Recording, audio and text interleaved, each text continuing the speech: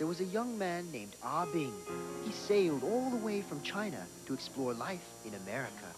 Ah Bing loved the Wild West, except for one thing.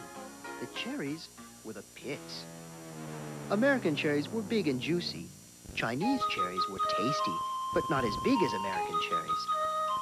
This gave Ah Bing an idea. Using science he learned back in China, he decided to invent the perfect cherry.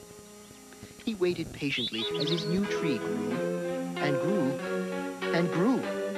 Soon it was covered with cherries, weird cherries.